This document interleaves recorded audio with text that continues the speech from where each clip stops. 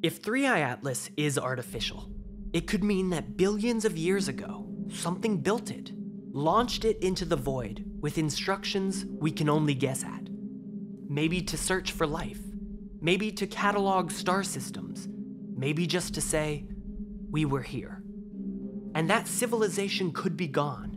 Stars die, planets freeze, civilizations vanish. But the probe keeps going, still following programming written by minds that turned to dust eons ago.